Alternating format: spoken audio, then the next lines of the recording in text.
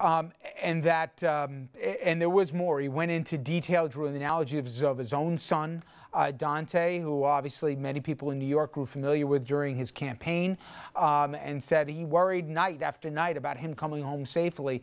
You can imagine the reaction from the NYPD in the coming days. There certainly is a division between seemingly the mayor's office and Police Plaza on this. We'll get into that more, and as I said, we'll bring in Dominic. But I want to bring in Andrew Whitman right now, who's been following some of the reaction on this, and it's really far and wide, from statewide officials who are demanding that DOJ gets involved, to regular people that are frustrated, to some people think that justice was done today by that grand jury. And we want to focus on the public officials, which we've heard from a lot of them. Sam Liebman mentioned that Dan Donovan released a statement but has not spoken. Dan Donovan releasing that statement saying that after deliberation, the grand jury found that there was no reasonable cause to vote an indictment.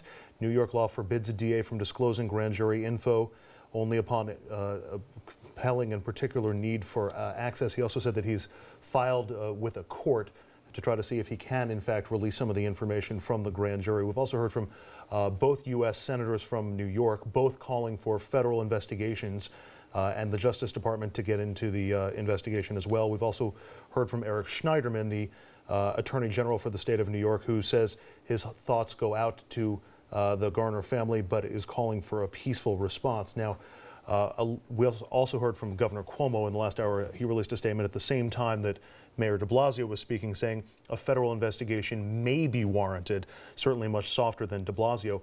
As for New York's congressional delegation, they were far less reserved. Yep. We'll get into some of their comments a little bit later, Rich. I saw what Hakeem Jeffries, Charlie Rangel, and others say it really was something else. All right.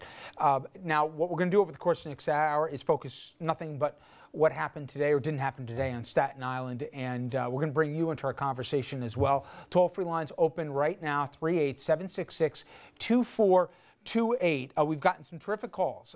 We've gotten calls from law enforcement on Staten Island for their perspectives. We've gotten perspectives from people who have talked about their own personal experiences, whether it be with stop and frisk or a complicated relationship with law enforcement, and for everyone in between. And we really welcome an open forum for you to sound off. But I want to bring in our panel right now, who's been great throughout this process, both even before the Ferguson decision and now in the run-up to this. And let's go around the table. Jimmy Kasuris, criminal defense attorney in Manhattan, lecturing at New York Law School, also a visiting professor at the University of Birmingham in England, and he also a former prosecutor in New York City. Doug Von Oist, founding partner of Carson Von Oist, focusing on corporate misconduct, selected by Legal 500 as one of the most influential trial lawyers in the nation. He also a former prosecutor out on the island in Suffolk County. Mayo Bartlett, attorney and former prosecutor, in fact, former chief of the Bias Crimes Unit in Westchester County's DA's office, and Jason Leventhal, former founding partner, of Leventhal and Klein, and he, a former ADA, in fact,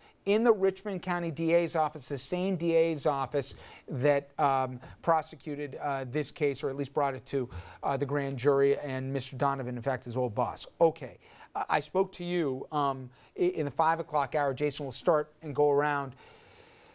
Surprised or not surprised by the decision not to have an indictment? And again, I'll take it from the non-attorney at the table, along with Andrew, even though we play some on TV. The video, I thought, screamed that it would have reached that threshold of a lesser included, especially when you had the mayor and the police commissioner in the immediate aftermath saying that it didn't seem to follow police protocol. You had the ME who said, ruled a homicide here. It seemed that there was enough, that there was video evidence, maybe not at a trial, but certainly to get an indictment at a grand jury. Obviously, I was wrong, and you told me at 5 you weren't surprised. Why not? Well, certainly the evidence was enough to get an indictment.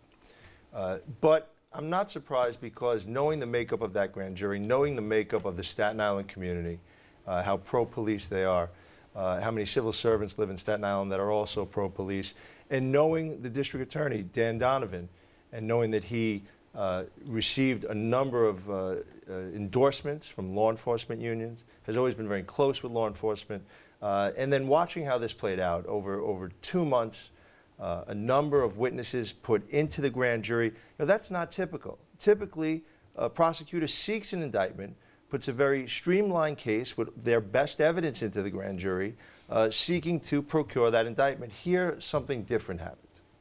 Mayo? I agree 100%, and I think that it makes you, again, go back and revisit something we've talked about on numerous occasions. I think that when there's a death at the hands of the police, there should be an independent investigator, and there should be an independent prosecutor, because it's difficult to ask a police department to investigate its own, and the grand jury is saddled only with the information that it gets from that investigation. And to that point, Mayo, this isn't necessarily theoretical. I was surprised to learn that under Governor Cuomo, former Governor Cuomo, Mario, the father, independent prosecutors were more the norm, not the exception, right?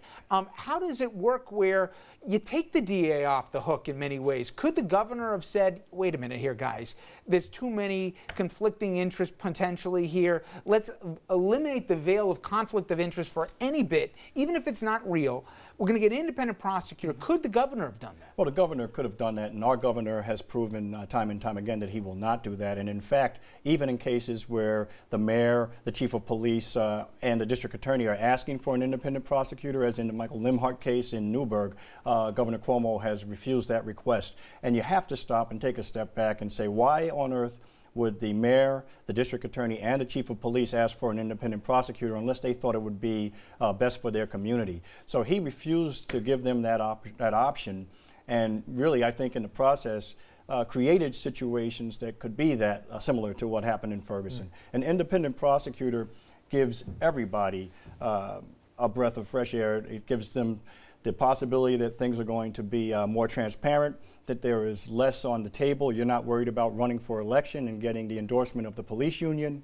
You're not worried about whether the people in the community, to your point, who may be pro-police are going to vote for you. Jimmy? I have to agree that I'm not surprised. I am surprised, or I'm disappointed in the face of what I thought was some pretty compelling evidence for a lesser included offense. And I think people are understandably upset. The one component that was here that I thought just continually got overlooked was the prior relationship. It's not only the chokehold, which has been banned for 24 years. It's not only the video, which clearly shows what happened. But, and our caller from last week actually brought this up. They were tired of this guy. He'd been arrested 30 times. He was a thorn in their side. From their perspective, he wouldn't stop. And they took him down.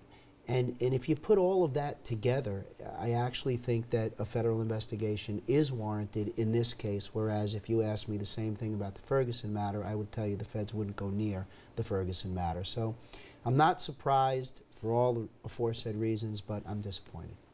You know, Doug, I always think of the human component, which is, why wouldn't a grand jury just say, I don't need this in my life. I saw what happened in Ferguson. Give it to a jury to do. Now, I'm not saying that's the right thing to do, but we're talking about human people, human beings. 24 people, I believe we said the math was, or something that was the makeup of this. Everybody saw the video. Now, maybe, again, I'm not proposing that I'm the expert here on the law. Was it a chokehold? Was it not a chokehold? Did he resist? Did he not resist? Were there other contributing factors like his health that led to this and all the rest? Maybe he would have been cleared at trial, but just enough that the DA would have said, you know what, let's just get it to a trial. Let the jury figure it out. And then them say, you know what, we saw the video. Let's do a lesser included. Nobody thinks he murdered him, right? But obviously it didn't happen. These three guys say, doesn't surprise me. Does it surprise you? Well, the video is obviously shocking, but it doesn't surprise me. Grand jurors take their job very seriously. I mean, we don't know exactly what happened in that grand jury room. We'd have to be there to know what happened. By the way, practically, will we find out? Will those grand jurors who aren't subjected to a gag order talk about how the process worked or not? I don't think we would. I mean, it's designed that way that we're not supposed to find out for the person that's the subject of the grand jury as well as the grand jurors. But listen, we're talking about the criminal world here. We're talking about intentional conduct or reckless conduct that rises to intent. There's a whole other world that's going to be explored now, and that's the civil world. The lawsuit that's brought by the family. Could it be that that's where this is supposed to be? It could be. You know, interesting, Richard. DA Donovan has applied to unseal part of this grand jury, and we may have more information soon. Where's the particularized need, though? I mean, we ask for it all the time. Right. Quick update, the multiple sources now reporting that the Justice Department will launch a civil rights investigation into the Garner chokehold death. Thank you. And stay with me, Andrew. When we come back, we're getting more reaction on this. And at 7:30, Reverend Sharpton is expected to have his press conference. It'll be very interesting what he says and where the protests go from here. There has been a plea for calm in terms of protests, but of the nonviolent. We've seen no indication to the contrary to this point. But when we come back from the break, we're going to bring you into our conversation as well. We'll also show you more live images of the aftermath of the decision not to indict Officer Pantaleo in that Staten Island case. We'll be right back with much more. Stay with us.